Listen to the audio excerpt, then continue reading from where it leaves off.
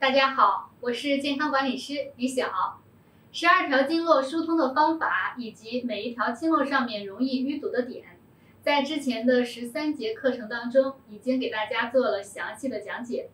从本节课开始，会介绍日常我们一些常见问题的经络疏通和穴位搭配的方法，以及饮食调养的配合，方便大家来对照应用。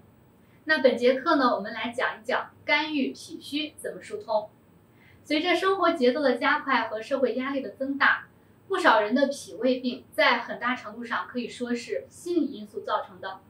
有一些是精神压力过大，或者是经常心情不好的人，那他们就老是觉得胃胀，经常打嗝、反酸，但是呢，做了胃镜等各种检查，却也没有发现什么问题。这种情况很多时候其实就是肝气影响到了脾。肝和脾它是相互影响、互为因果的。当一个人长期肝气不舒，他的疏泄能力就下降了，那脾胃呢就失去了肝气的帮助，就没有了这种工作的劲头，它运化的能力也就下降了。所以说，肝郁的人往往就伴随着脾虚。有不少朋友会发现自己的舌头上有1条或者是2条以上纵向的小裂纹。而且呢，舌头形状是尖尖的，舌头两边偏红，这就是肝郁脾虚的一种表现。还有的是舌头看起来颜色比较淡白，舌体胖大，舌尖部是圆的，有齿痕，这是肝郁脾湿的表现。这2种脾胃不好的情况都是跟肝郁分不开关系的。此外呢，肝郁脾虚的人还有以下的几种表现：大便溏稀、小腹胀痛、情绪焦虑或者是精神抑郁，总是腹胀、神疲懒言，两肋附近胀满，有时候还窜着疼，口苦咽干，咽部有异物感，经常喜欢嗳气、反酸，还通常伴有失眠多梦。如果您占了上述表现的2个以上呢，多半就是肝郁又脾虚的一种体质了。那肝郁脾虚的人，除了在健脾之外，也要注意疏肝理气，才能够真正达到健脾的目的。所以呢，我们要疏通肝经和脾经同时进行。那肝经和脾经上的淤堵点，大家都还记得吗？肝经上的淤堵点呢有3个：期门、阴包和太冲。我们再来找一下，期门是在我们两乳头往下推2个肋间隙，在这个肋间隙里面，按揉期门的时候，我们直接可以用自己2个拇指的指尖去按揉它。阴包呢是在我们大腿上，大腿内侧的正中线，我们先来确定出来。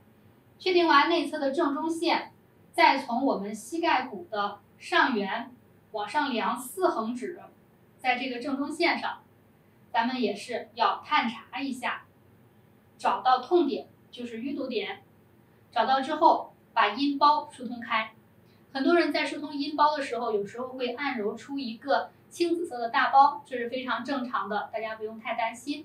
如果说这个非常疼痛的话，咱们可以中间间隔2到3天，等到这个淤青下去之后，再继续疏通这个位置。太冲在我们的脚背上，大脚趾和第2脚趾脚趾缝往脚背上量2横指，在这个凹陷处。太冲这里肝气郁结的人，有的人会非常的疼痛，非常的有这种刺痛感，但是有的人摸起来是木木的，没有感觉。之前我们讲过，要先把阴包疏通开，疏通完了，咱们太冲这里就会有这种酸酸胀胀的感觉了。脾经上的淤堵点，太白、公孙还有地基这3个穴位是一定要疏通的。太白在我们大脚趾的内侧缘下面，我们这个大脚骨的后方，在这个凹陷处，脚内侧赤白肉交际线上，第1个点，这是太白。太白往后2横指，这是公孙，这2个点是都要疏通的。然后呢，是我们的地基穴，地基穴沿着咱们小腿胫骨的内侧缘往上，这是脾经的路线。往上呢，走不动了，上面有一块大骨头，这个地方呢是阴陵泉，阴陵泉往下4横指直下，这个地方是地基，这个地方呢我们也要去重点的疏通，敲打一下，找找有没有比较痛的点，找到之后去疏通。地基这个位置是可以刮痧，也可以艾灸的。好，这3个点也是都要去疏通的。那以上的肝经和脾经上的淤堵点啊，大家每天在疏通的时候，您可以选择一条经络，也可以把这2条都疏通一遍。在疏通的时候呢，我们可以先把一条经络疏通完之后再去疏通另外一条经络。当然了，如果一条经络当中我们需要先疏通一边再疏通另一边的时候，我们往往呢都是先疏通左侧再来疏通右侧，每个淤堵点疏通3分钟左右就足够了。在日常饮食方面，对于肝郁又脾虚的人来说呀，泻肝火的过程当中，不能用太过苦寒的一些食物或者是药物，因为呢，苦寒之药必伤脾胃。有一些凉茶泻火的食物，一定要适可而止，不能长期吃。我们可以选择淮山、莲子、芡实、茯苓这些食材，经常煮粥或者是煲汤。对于有些气虚的人呢，还可以加入一些太子参。好了，那本期的视频就到这里。疏通经络，气血通畅，养生才能事半功倍。